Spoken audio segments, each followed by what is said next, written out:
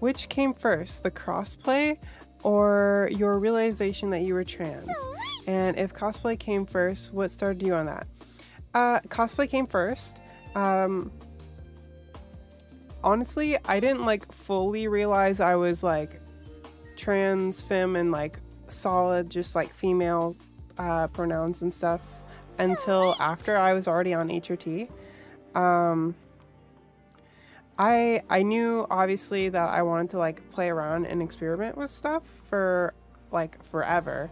And whenever I had enough money to do cosplay, I thought that would be a really cool way because I had a lot of characters that I liked. So I was just like, well, I know I want to like play around with this stuff and try it out and stuff.